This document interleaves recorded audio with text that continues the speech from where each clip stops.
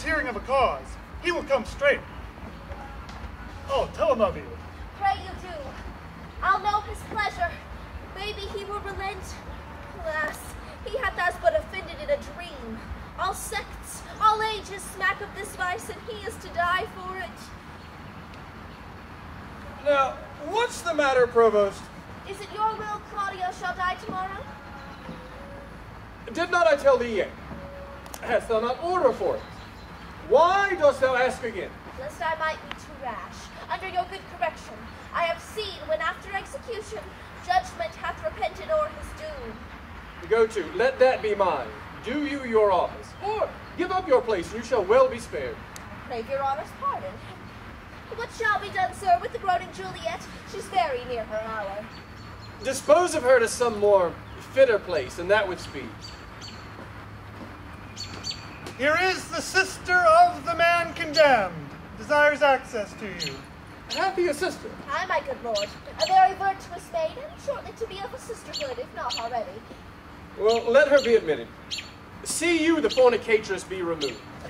Give her needful but not lavish means. There shall be order for it. Save your honor. Stay a little while. You're welcome. What's your will?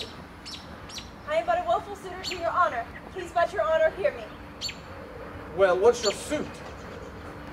There is a vice that most I do abhor, and most desire should meet the blow of justice, for which I must not plead but that I am, for which I would not plead but that I am the ward, which will and will not. Well, the matter.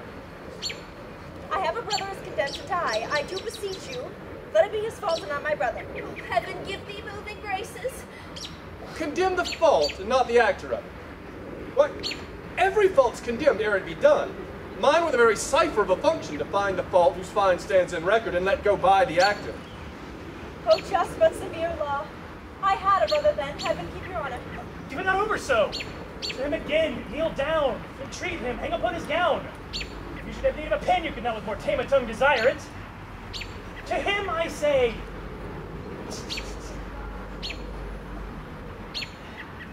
must he needs die? Maiden, no remedy. Yes, I do think you might pardon him, and neither heaven nor man grieve at the mercy. I will not do it. But can you if you would? Look, what I will not, that I cannot do.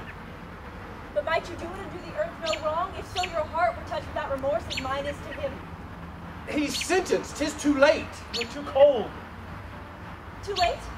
Why no, I that do speak a word may call it back again.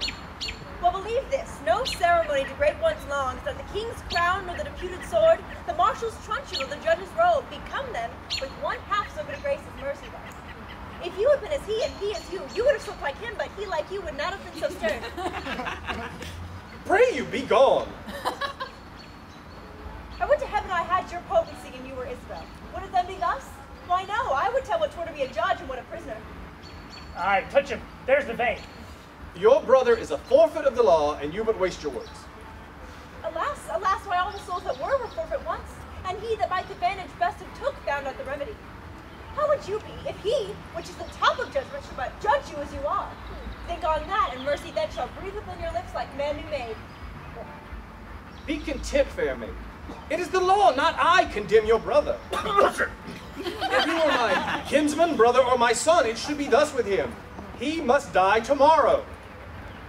Tomorrow? Well, that's sudden. Spare him, he is not prepared for death. Even for our kitchens we kill the fowl of season. So, shall we serve heaven with less respect than we do minister to our gross selves? Good, my lord, bethink you. Who is it that hath died for this offense? There's many have committed it. Aye, well said. The law hath not been dead, though it hath slept. Those many had not dared to do that evil if the first that did the edict infringed had answered for his deed. Now, 'tis awake, takes note of what is done, and like a prophet looks in a glass that shows what future evils, either now or by remissness new conceived, and so in progress to be hatched and born, are now to have no successive degrees, but here they live to end. Yet show some pity. I show it most of all when I show justice, for then I pity those I do not know, which a dismissed offense would after gall, and do him right that answering one foul wrong lives not to act another. Be satisfied. Your brother dies tomorrow. Be content. So you must be the first that gives this sentence, and he that suffers. Oh, it is excellent to have a giant's strength, but it is tyrannous to use it like a giant. That's well said. Could great men thunder as Jove himself does, Jove would never be quiet. For every pelting, petty officer would use his heaven for thunder, nothing but thunder. Merciful heaven, thou rather with thy sharp and sulphurous bolt split the unwedgeable and gnarled oak than the soft myrtle. But man, proud man, dressed in a little brief authority, most ignorant of what he's most assured, his glassy essence like an angry ape, does such fantastic tricks before high heaven as would make the angels weep, who with our spleens would all themselves laugh mortal. Oh. To him, wench, he is coming, he will relent, I perceive it! Oh, pray heaven she win him! We cannot weigh our brother with ourselves. Great men may jest with saints, 'tis wit in them, but in the less foul profanation. Thou art in the right, girl. More of that. We cannot. That which in the captain is but a choleric word is in the soldier flat blasphemy. Art advised of that? More on it. Why do you put these sayings upon me? Because authority, though it err like others, hath the kind of medicine in itself that skins the vice of the top. Go to your bosom and knock there, and ask your heart what it doth know that is like my brother's fault. If it confess a natural guiltiness such as is his, let it not sound one thought upon your tongue against my brother's life. She speaks and says such sense that my sense breeds with it.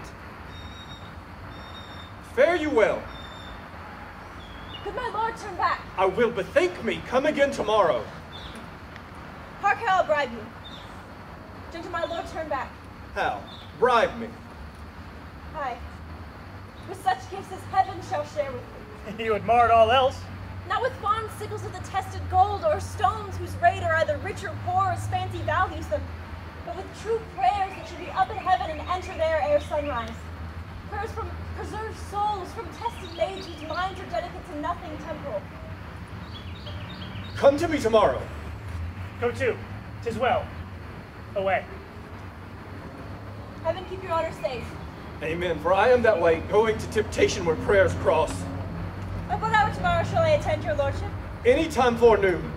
Save your honor. From thee, even from thy virtue.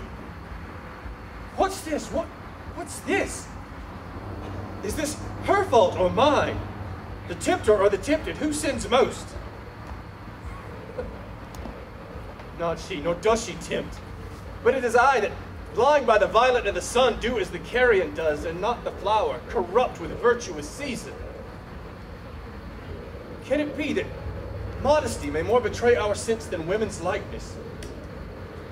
Having waste ground enough, do we desire to raise the sanctuary and pitch our evils there? Fie, fie, fie, what dost thou? Or what art thou, Angela? Dost thou desire her foully for these things that make her good? Oh, let her brother live. Thieves for their robbery have authority when judges steal themselves. What, do I love her? That I desire to hear her speak again and feast on her eyes? What is it I dream of? Oh, cunning enemy, that to catch a saint with saints dost bait thy hook. Most dangerous is that temptation that doth goad us on to sin in loving virtue. Never could the strumpet with all her double vigor, art, and nature once stir my temper. But this virtuous maid subdues me quite. Ever till now, when men were fond, I smiled and wondered how.